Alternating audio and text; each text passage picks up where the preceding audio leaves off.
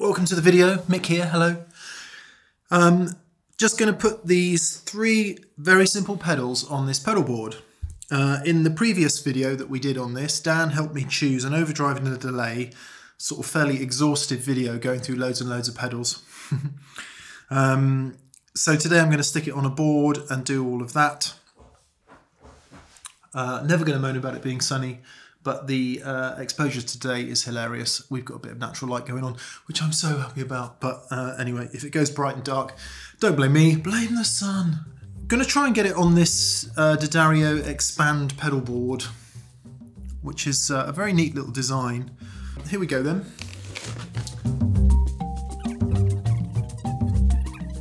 Assembly instructions. Good. Oh god, this looks complicated. Ends.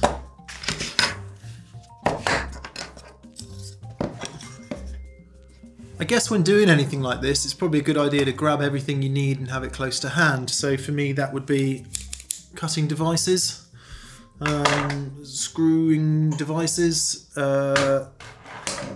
Allen keys, a whole bunch of power gubbins, patch cables and stuff like that. Now, probably fair to say that Dan's gig rig power supply, the modular power supply, is probably overkill for this little tiny board, but it's what I have. I've got all the bits, so that's what I'm going to use. You'd be equally well served with just a simple power brick from any of the major suppliers.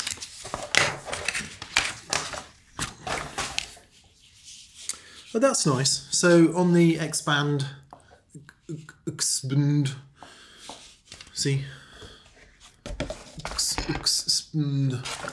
pedal board, they come with soft side Velcro on the bottom.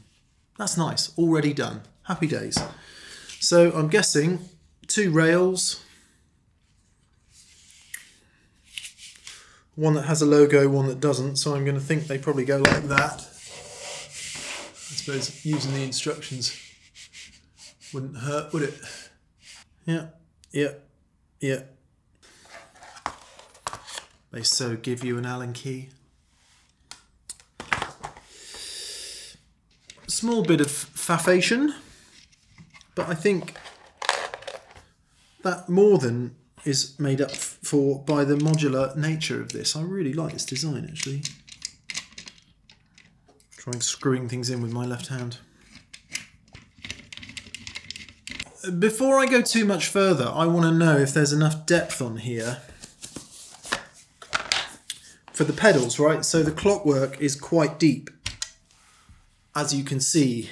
So what I don't really want is a load of goubin hanging out the back here. Sorry, that's not French for gubbins. Where there's loads of jacks and stuff protruding off the end of the board. I don't really want that. And I think we're right on the edge there for that. Let's have a look at this. I appreciate it's a bit of a D'Addario love-in today, but they were good enough to send us the board, so I'm going to use it. There you go, that fits quite nicely. And then that on there, just about. But remember, it is expandable if I need to. Nice and neat. Okay, so that would be the first sort of stage of any pedal board build, big or small. Just stick the pedals on, make sure they're going to fit.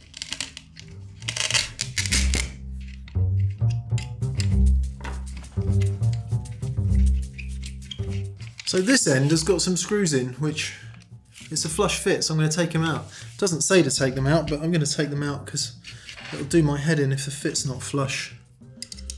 Maybe we'll regret this in time.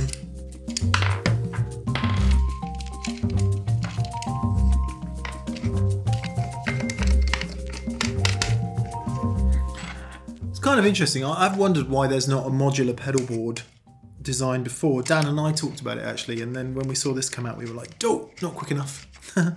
But and I'm sure there have been ones before. This seems like a really great solution, and I promise it's not an ad for it, but it just seems like a good design. Although it's quite funny, a lot of people just aren't very practical, and the thought of sending something out into the world that needs self-assembly. IKEA have got that nailed down. I wonder what D'Addario's customer helpline has been like. I mean, you know, it is super simple, but there is no accounting for humans' inability to follow simple instructions, which is probably what I'm about to do. Anyway, almost there. Nicely machined aluminium bits, fairly solid feeling steel Allen bolts, so feels robust enough for the kind of thing most of us are doing most of the time. The Labrador's going for it today. Regular viewers will know all about the Labrador. Cool, tight enough for the time being. So the next thing that you do if you're putting a simple board together is just make sure if you do have to fit anything underneath, it's going to fit. Now, I'm going to need to fit a couple of high current adapters. In fact, one high current adapter. So there's going to be a bunch of these things that need to go on the bottom. As I said before, if you're approaching this from scratch and you're not already invested in a power system, you're probably better off with just a simple power brick. But again, I'm not entirely sure there's enough room under there for something like an MXR power brick. So just be careful what you choose. If you want to put it underneath, you need to make sure it's going to fit. That's okay, we've got good clearance on all of that, given that we've got feet there, so that's no problem. I know that that's going to fit. Tea. Cheers. So the end section screws into there with more of these bolts, and then presumably these things here release it so that it can come out. 4 holes left, 4 screws left. Winning. Goodbye. Maybe it needs to expand a bit before I can do it. Totally winning. How neat is that? That's really cool. Right, so there we are. So you can, as you can see, very good. And these things just lock it in place. Nice. Adjustable feet on the bottom. Adjustable feet. Let's just do them all down. It should be a flat surface. Okay. So, as we said, what's going to fit on here then? So the first pedal is going to be this. The dual drive. I'll just butt that right up to the edge. Now, so when you're putting a board together, you're going to have, you've got essentially 4 edges to think about. I like it so that nothing extends beyond the extremities of the board itself. So if you put it in a bag or something, you don't knock the jacks as you stick it in the bag. As it happens, these don't come with bags. Maybe it's an optional accessory, I don't know. Because the dual drive's got no jacks on the end, I can butt it up to the end of the board there and also to the front side of the board with no risk of it catching on anything. And I'll just do it inside the aluminium housing so that it sits there nicely. It's also worth thinking about what you've got to step on in the course of your show or whatever it is you're doing. So one of the things that I've got to step on in this, well, I'm going to have to step on all of it, probably. These 2 channel switches, this is the kind of, essentially the always on side, and this will be the solo extra gain side. Now, one control I need to get to on the Clockwork is the tap tempo. So if I put my tap tempo too close to that channel switch, the chances are, because I'm singing as well, so I'm going to be singing into the mic, maybe tapping the tempo in on the delay pedal, and I'm going to hit that channel switch. So I want some space in between those 2 in order that my foot can deal with that. There is an argument to say that maybe I should put this one first, so that I'm definitely not going to do that because it will be well out of the way. However, I think what I can do is I can just put enough space between them in order for that to happen. Now, I'm going to get this tuner on there as well, wherever that's gone. And somewhat annoyingly, that has got the switch right in the same place. However, and of course, if I hit that partway through my performance, it's going to mute because that's the purpose of the tuner. A lot of people would have the tuner first, especially if it has a buffer in it, but I don't really want any buffers before my overdrive pedal, so I'll probably put it in the middle. The other benefit of having it in the middle is if you go to tune mid-set and your overdrive pedal's still on, if the tuner is first in line, all the noise that's coming from your overdrive pedal will still go downstream and still come out of your amp if there's a bit of hiss using lots of gain, for example. If you stick your tuner after your overdrive pedal, when you turn it, activate the tuner and you get the mute, it'll also mute everything that's happening before the tuner, so you'll get rid of all that hiss as well. Not applicable to everybody, but applicable to some people, so I'll mention it there. So if I stick that on there, that'll be fine. Now, of course, the annoying thing is the Clockwork is now going to sit across the join here, which I don't want. Even though it will sit there fine, there's about, I don't know, a 3 or 4 millimeter drop between the two sections. So I think the thing to do, we'll have the tuner last on the extension. We'll put the Clockwork there with plenty of room so that I can get to the tap tempo without turning that on and off. Tuner's on the extension, plenty of room for everything. That feels like a nice logical spacing for me. Okay, attaching pedals to the board. We've done this many times, but let's do it again. Dan and I like to have the soft side of the Velcro on the board itself. Thankfully, this one already came with it attached.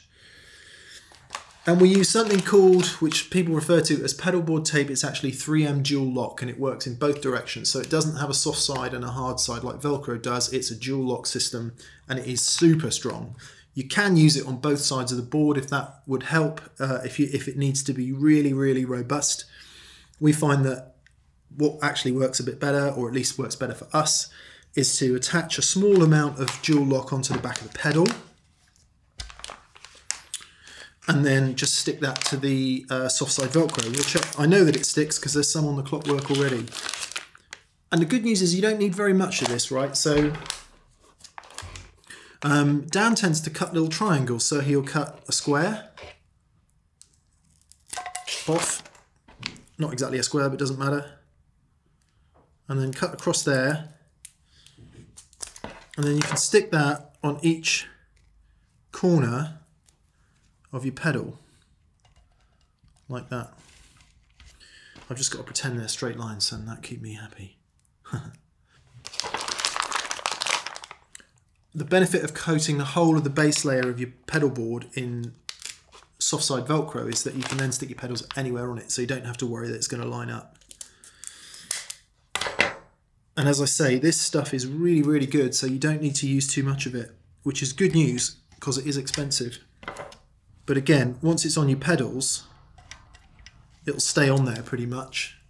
So you don't need to be continually applying and reapplying. Benefit of putting a small amount on the bottom of the pedal there is that it's relatively easy to get on and off.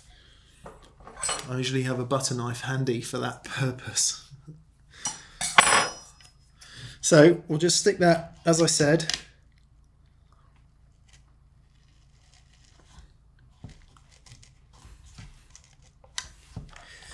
there's a kind of an aluminium fascia on the front of the board and there's one on the side, and I've just put it onto the inside of those two extremities just to give, I don't know, whatever it is, 3 or 4 millimeters of space inside the board all around. You could put it right up to the edge if you wanted. And that gives me enough space to put my jacks in back here. With the Clockwork, butter knife required here. Here's how this works. Separate the Velcro from the thing. So I'm going to stick that, let's say there, just to give me plenty of room for that tap tempo. Of course you could butt it all up together so it's much more space efficient, but I just want to make sure when I'm tapping that tempo I don't turn this on and off. Obviously if you're using a pedal switcher like we would most of the time, that's not going to be a problem because you wouldn't be accessing much of the pedal itself, you'd be doing it all from the switcher. If you were really worried about it, you could run an external tap tempo button, so you'd have it miles away. And then this, right, what covering have we got on here? Sometimes on the backs of pedals you'll find a rubbery coating. Tube screamers, some Boss pedals, in fact, most Boss pedals. I think the earlier version of this, and it's a nightmare to stick things to. This one feels like that's not going to be a problem, so We'll just do the same thing with our dual lock.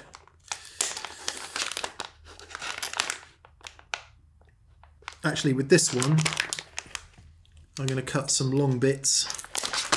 Cut it in half that way. That should be enough.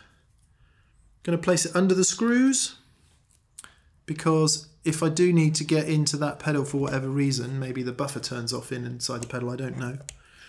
I want the screws accessible. Again, that'll be enough to hold that on there. That'll be nice and strong. So we'll do that. Now, for the output, I don't have to worry about any jack coming out the end of that, because that's going to go off to my amp, so I don't need to worry about it not being too close to the edge.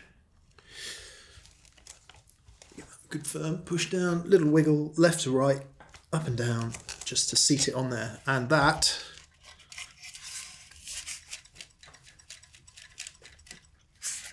bit like the meringue over the head test in cooking, that's not coming off there. We would normally do power first, because that's, once it's in there, you're not going to move that. You might move your audio.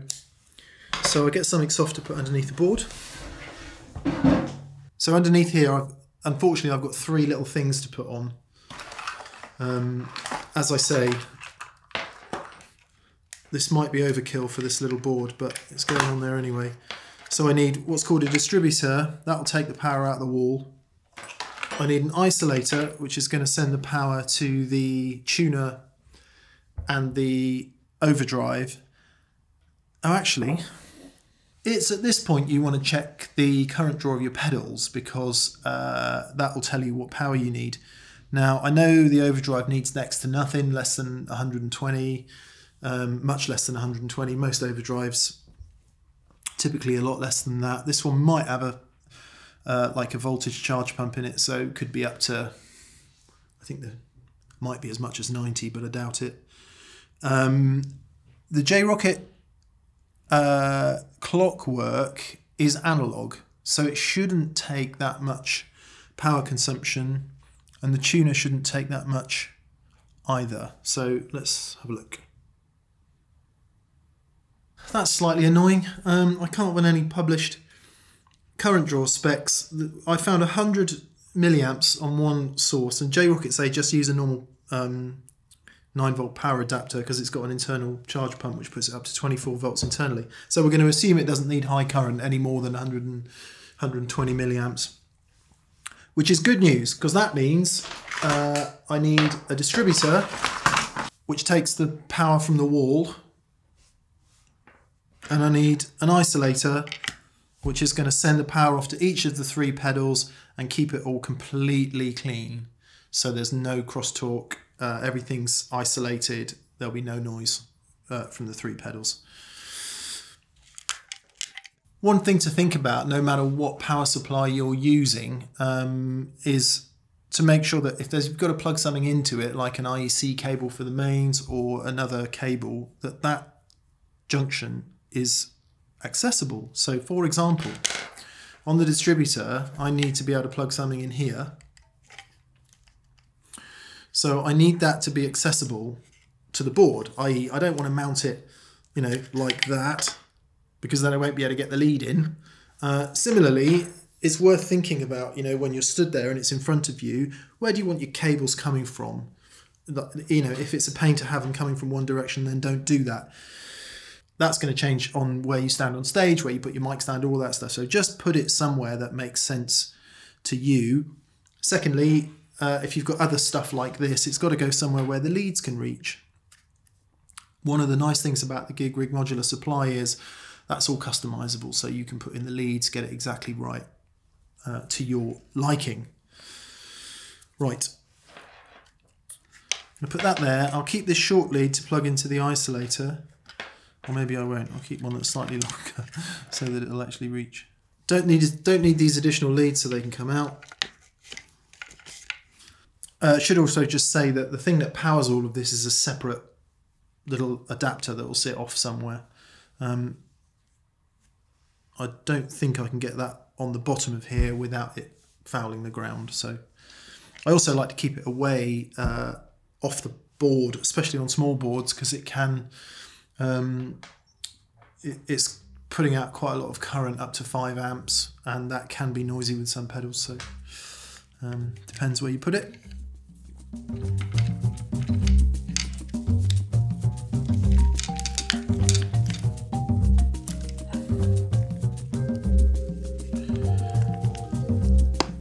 The way this particular system works is you just push the wires in, they just snap that into place and make the connections.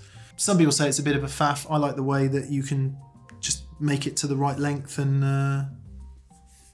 depending on if you're always messing about with your pedal board, it's modular, so you can just chop and change as you like.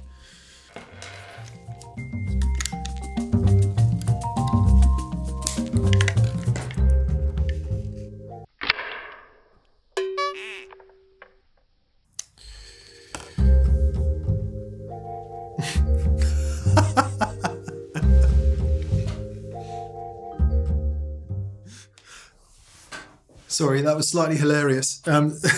One of the... oh, there it is. There's the bit of skin.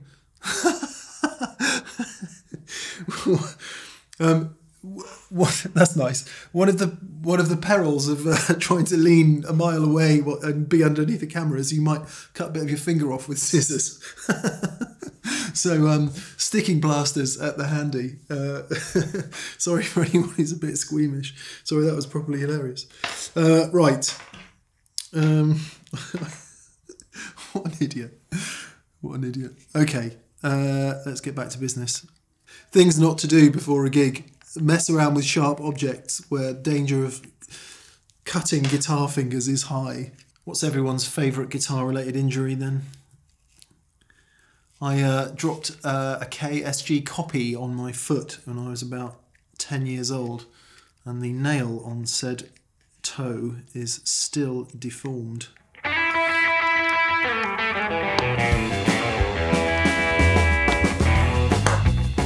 There we are, powered up. What I would do at this stage is just check that each of those leads is working. So as I said, there is an additional device, the generator, which is the actual power supply. What should happen now is this should all work. No, okay.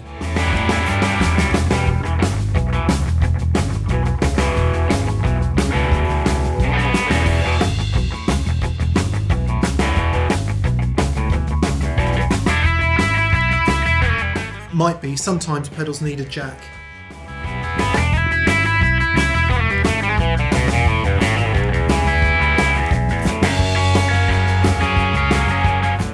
So there we go, my power's all working, I know that. Final thing to say on the power, I'll just reiterate, you know, if you've got an ordinary brick type 9-volt supply, that would be fine, totally fine for a little board like this, assuming that it's got enough current to power everything. Where Dan's system comes into its own is if you've got problematic pedals, 24 volts, high current stuff, if you've got a lot of Strymon pedals, you know, stuff that requires different current draws, voltages, polarities and all that, a modular supply can be more useful to you over time. I don't know about you, but I've probably gone through 7 or 8 power bricks in my life, buying one, finding out that it won't do 500 milliamps from 4 sockets effectively, blah, blah, blah. So you trade up, trade up, trade up. So that can be the advantage of the gig rig power supply. But yeah, it is a faff. It can be a faff for a tiny board like this and may well be overkill. So that's up to you. Get whatever you think works. Good. Audio, right. We usually use... Certainly Dan on his pro builds will use the screw-in solderless patch cables from Evidence Audio. There's a lot of talk about whether solderless patch cables are as good as soldered ones, and I think we're all agreed that ultimately a brilliantly soldered cable is the right way to go, but not all of us have the soldering skills, and not all solderless patch cables are the same.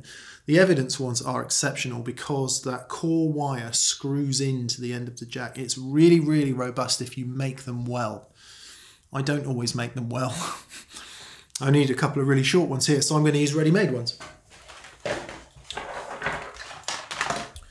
I've had these Providence ones for years and years and years. They're purple, which is cool.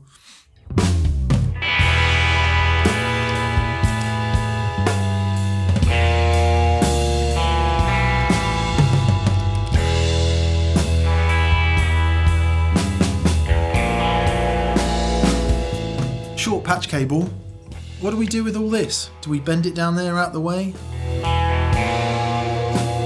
And what I was talking about earlier, where the edge of the patch cable goes further than the edge of the board, that's happening there. So not really ideal, but we'll live with it.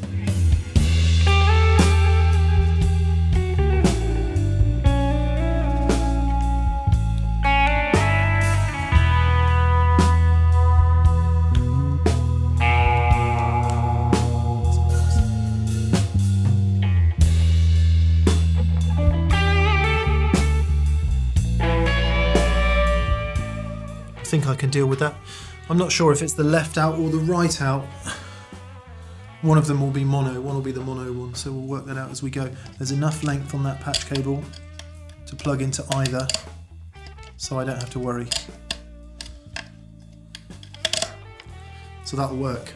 Guitar in there, out to the amp there, boom, done.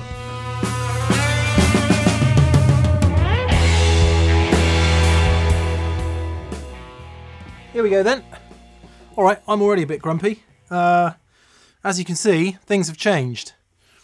I plugged it all in just to test if it was working. I tested the power was working in there when I wired it all up.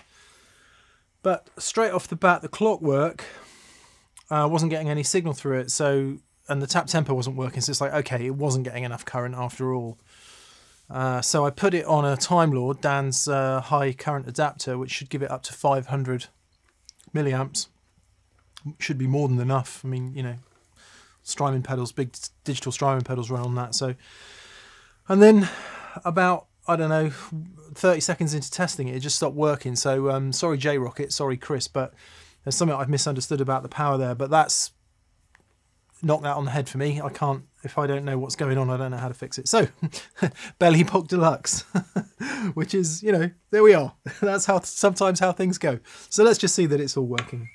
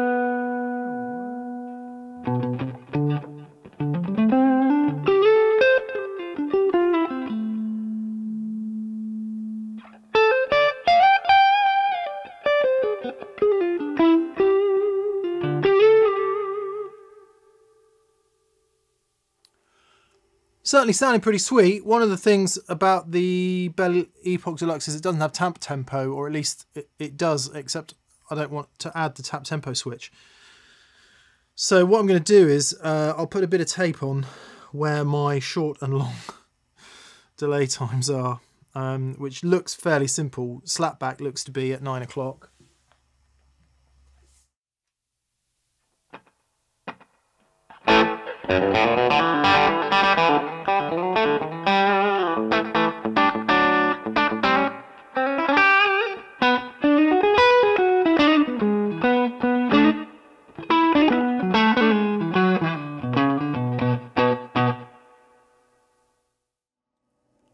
Near enough. And I think my long delay is pretty much straight up.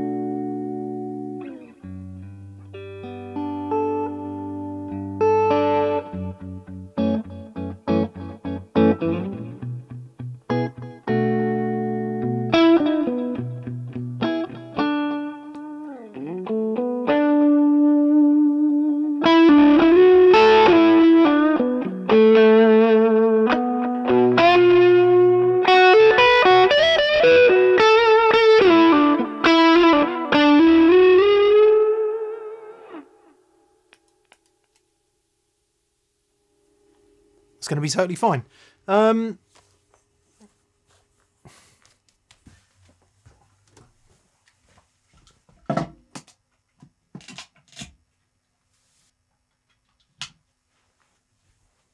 Tuner works anyway. Nice big display. Dan really likes the strobe ones. I can't. Something about the way my brain processes information, I can't decide whether it's sharp or flat when it's going left or right.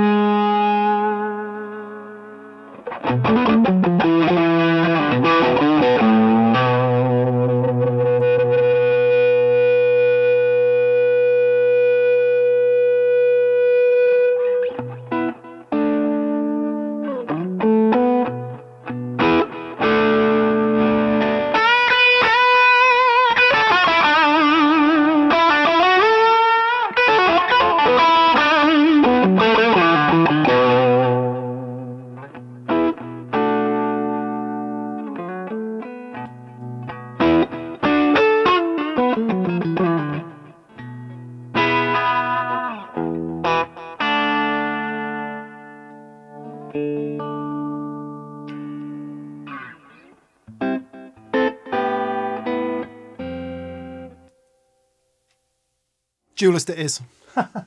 After all that. Familiarity, tube screamery, it's got the glass if I need it, if it's just not cutting enough, and there's all the gain in the world by the other side. There you go. So the two pedals I said I was going to use have ended up as two completely different ones. Well, hello, it's gig day. I've come to the office to get all my gear. Got it in the back of the car here. There we go, very nice. Cab, head. There's the pedals, everything's changed again. In this little wallet here, I've actually put, oh, I can't open it, but there's a spare power supply in there in case anything goes down. All good. I've got my all the cables that I need and my power supply, and I've got my iPad holder for my words, so that can all go in there. I'll pack that in neatly in a minute, try to get it in as small a thing as possible because there's a bit of a carry from the car. And I just thought, you know what, emergency tube screamer with fresh battery in case of colossal pedalboard failure. There it is. So yeah, that's me, ready to go. Here we are then at the business end. Here's Nev's rig. 3 guitars. There's his pedalboard.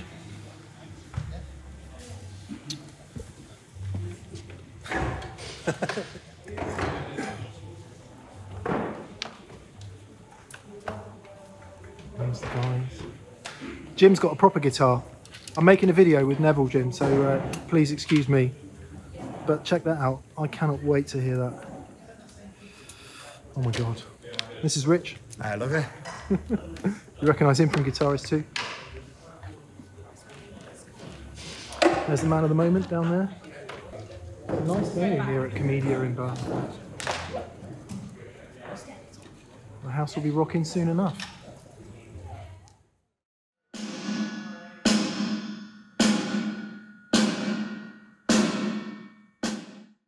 He now hosts with his friend Dan, who's also in tonight, Dan Steinhardt, that pedal show.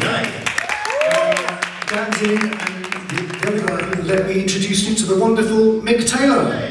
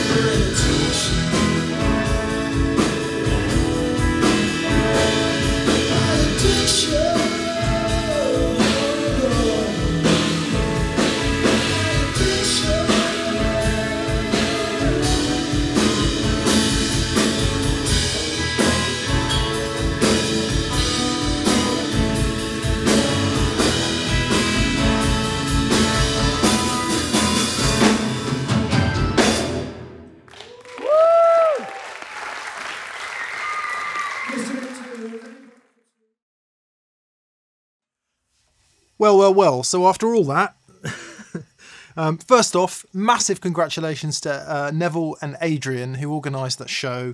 They both released albums, they both put on a show, playing the whole of their records.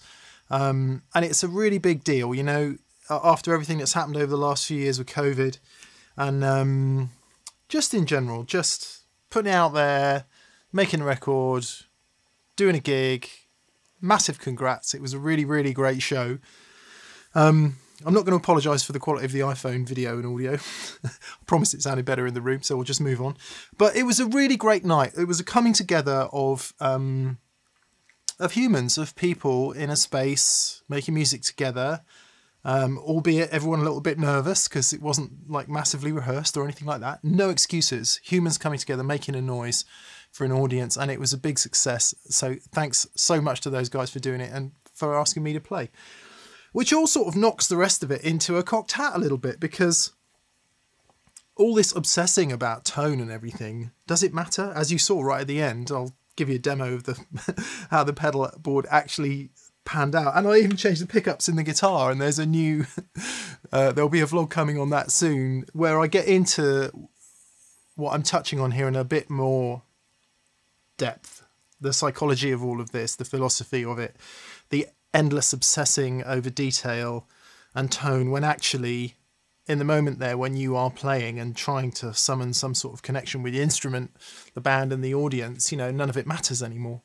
Doesn't mean that doing the pre-work isn't important. Anyway, so yeah, it all went great. It was fantastic to play. Actually, it was really inspiring to play, for what it's worth. Dan and I sometimes talk about the fact that we're sat here on stools all the time, and as brilliant as it is to explore tones and get into it and read the comments and do all of that, sometimes the balance gets a little bit out of kilter with, you know, actually getting out and playing. Even if it is only 2 songs at a mate's gig, it's all playing and it's all worthwhile, and it's all, I guess, if you've done any amount of that in your life, you soon miss it when you're not doing it. But we'll talk about that in the future. Hopefully the pedalboard building part of this video was interesting to those of you who haven't done that before, and to fans of the show, hopefully the rest of it will be familiar TPS territory. Okay, I'll give you a listen to these last 2 pedals. Why did I change them at the last minute? I don't know why I changed the dualist. It was sounding so great. I think I was a little bit worried I'd be too tempted to use too much gain, so I wanted something with a bit less gain. I was worried that I'd step on everything and have too much gain, and I know that when I do that, there's an audibility problem. Not least when you try and play a fast run of a solo and sort of fluff it. Anyway, no moaning. The delay I changed because, as much as I love the BED, the Belly Puck Deluxe, the way it darkens off the tone is a wonderful enveloping thing, and it's really lovely, but I always worry about clarity in a gig situation. So Free the Tone went on there. I can adjust the low and high pass filters exactly to my liking, and also the modulation exactly to my liking. The sounds that I dialed into it were a slapback, which is this, so...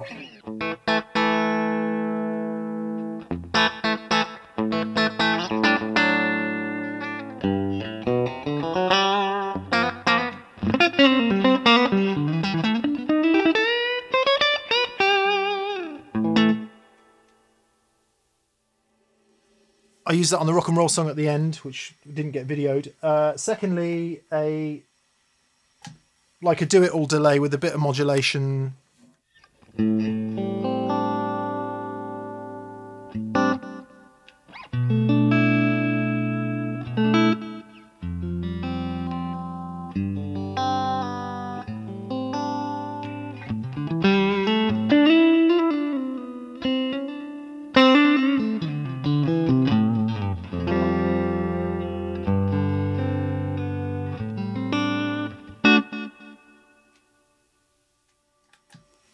Fairly clear sounding, and then the overdrive, I just don't know why I put this on there, other than the gain thing and wanting to keep it simple. One thing Dan did say, which was very nice of him to say, is that during the couple songs, 3 songs that played on, he felt that the dynamic of the guitar sound worked with the dynamic of the band. So even though it was just a simple setup of you know, 1 overdrive pedal, it went from kind of clean into medium into higher gain off the guitar in a natural way, but whatever that means. Okay.